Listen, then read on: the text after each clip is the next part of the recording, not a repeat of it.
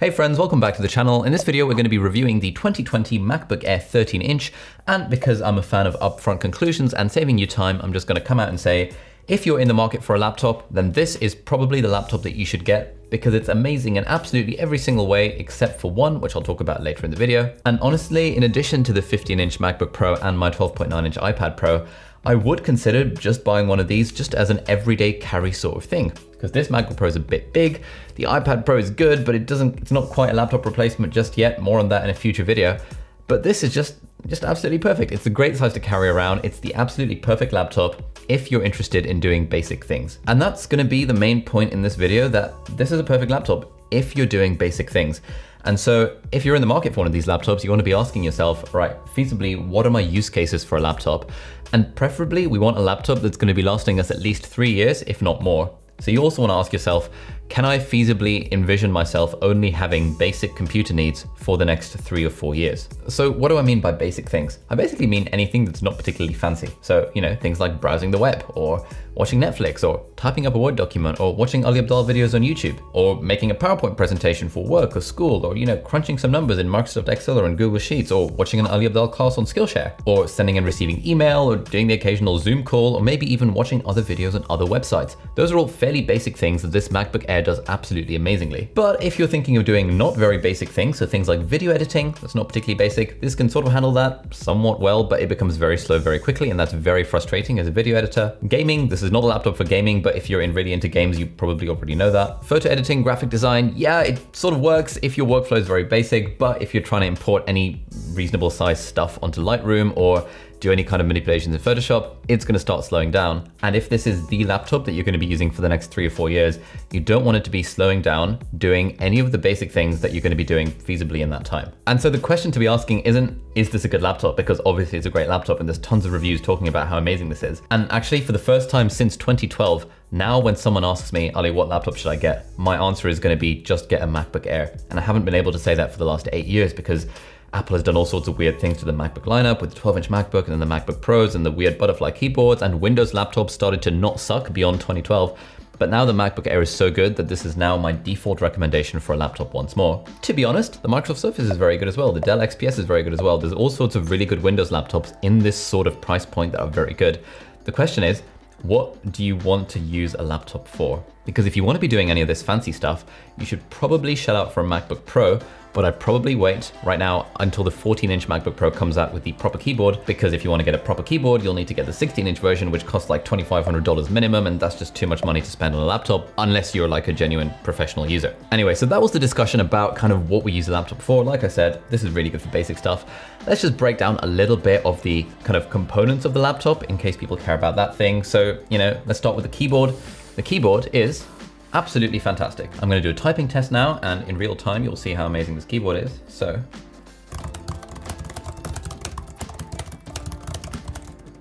oh, there we go. Look, 152 words per minute.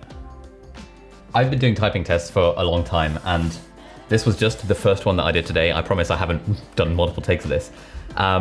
With my Apple Magic keyboard, with my kind of fancy colorful mechanical keyboard, the most I sort of get when I've been doing these tests for the last few days and testing out different keyboards has been about mid 140s words per minute. So maybe there was some element of luck there, but you know, that's a pretty high typing speed if I say so myself. So I am very attuned to what a good keyboard is. And this keyboard is freaking amazing. Like, I'm so glad that this is the keyboard on these things, because with the old butterfly keyboards on the MacBook Pros, I didn't hate it that much, and I could get some pretty reasonable typing speeds on that, sort of 130, 140 words per minute. But as soon as I laid my fingers on this new keyboard mechanism that they introduced in the 13-inch Air and the 16-inch Pro, I was like, oh my God, I now know what I've been missing. This is incredible. Secondly, the trackpad. Back in the day, back in 2012, Apple laptops were the only ones that had decent trackpads. In that time, things have changed, and you know, Windows laptops now have decent trackpads as well, but this is just as good a trackpad, if not better, than it's been for the last pretty much decade. So there's basically nothing to fault with this trackpad. Like, it's responsive, it's great, the gestures are nice.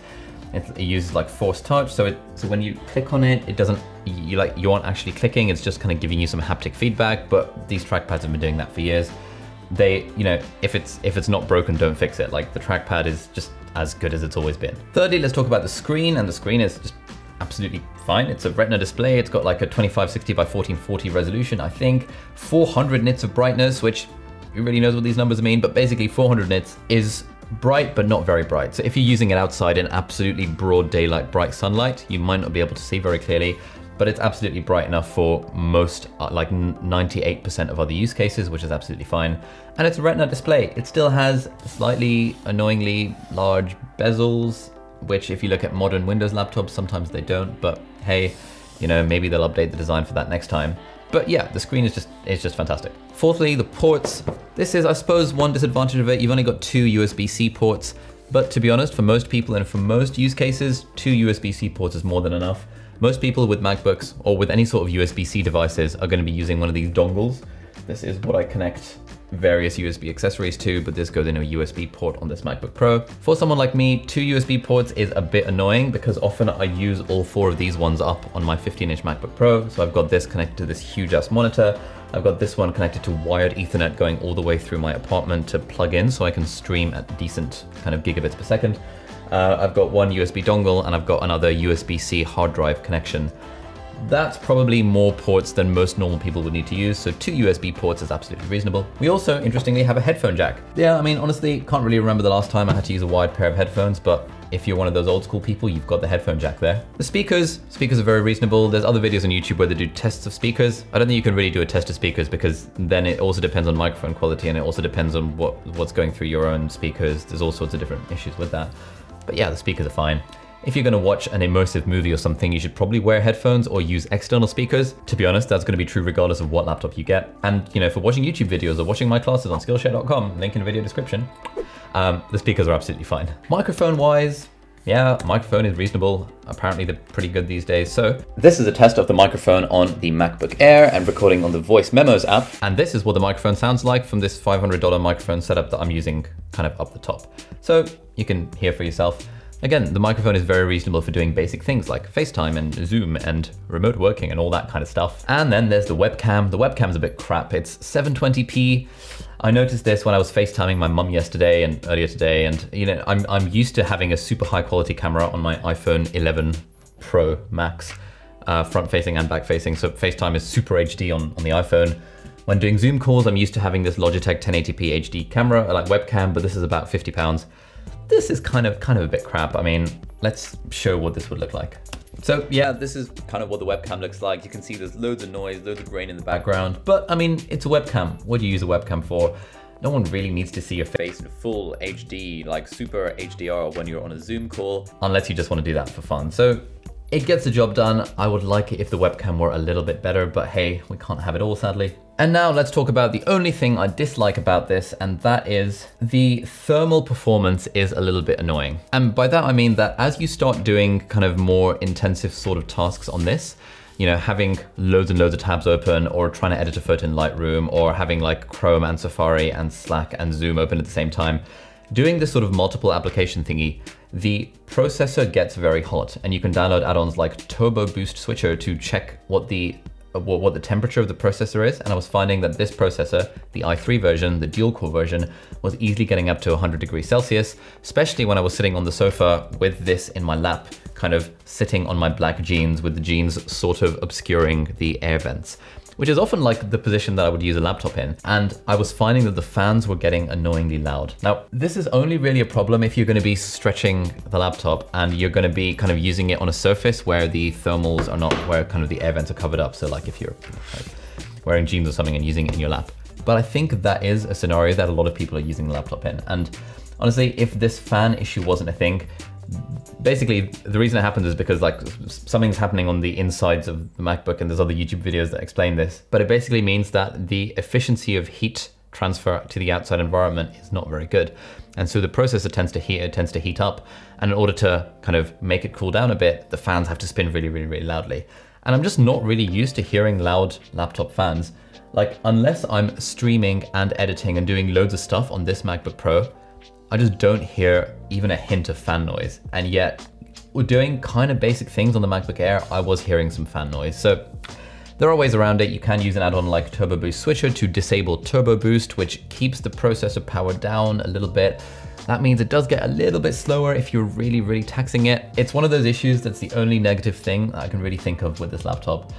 Apart from that, everything is fantastic. And in fairness, you know, I was using this all evening on the sofa, like over there in my lap, and I didn't hear a fan once, even without using the add-on. So it seems to kind of vary depending on what you're doing, but the fan issue is a little bit annoying. So if you really don't like the idea of hearing a fan noise occasionally, maybe this isn't the laptop for you. So that was all the features. Let's talk about recommended configurations now. And this starts at $999, so basically $1,000, but you can knock off $100 or £100 off the price tag if you're a student. So the base model, if you're a student, is £900 or $900. But the base model has the i3 processor, which is basically dual core, so it only has 2 cores. But if you pay an extra £100 or $100, you upgrade to the i5 processor, which has 4 cores. And it's very much worth upgrading that because it just sort of future-proofs the laptop a little bit more, and it's only £100 for that upgrade. The other thing that I would get is I would upgrade the RAM from 8 gigabytes to 16 gigabytes, and that does cost $200 or £200. But as we said, we're going to be keeping this device for the next 3 or 4 years at least. And upgrading the RAM is one of the best things that you can do to increase the longevity of a laptop. So overall, the total cost of this would be $1,299, so $1,299 or £1,300, minus £100 if you're a student, so basically 1,200 quid, £1,200, $1,200, whatever currency you want to convert that into.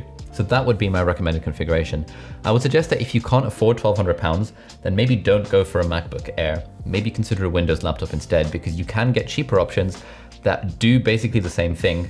If you're getting a MacBook Air, you're getting it because you like Mac OS as an operating system, and probably because you have other Apple devices that synergize nicely with a MacBook kind of as your main laptop. So that's what I would suggest, basically the minimum price that you upgrade this should be if, again, you know, as we said, we want it to last 3 or 4 years. I would be tempted to buy one of these, and if you're in the market for a laptop, you really can't go wrong. This is the one to get. Not being paid by Apple to say this, I wish I were. I wish Apple sponsored my videos, but unfortunately they don't, despite what everyone thinks. This is just really solid, and I've been using MacBooks since 2012 when I first got the MacBook Air, and they basically never let me down. I'll put a playlist over here that has some other videos about kind of iPad versus MacBook type things, and also a video about my favorite apps to install on macOS that you should definitely check out. Thanks for watching, and see you in the next video. Bye-bye.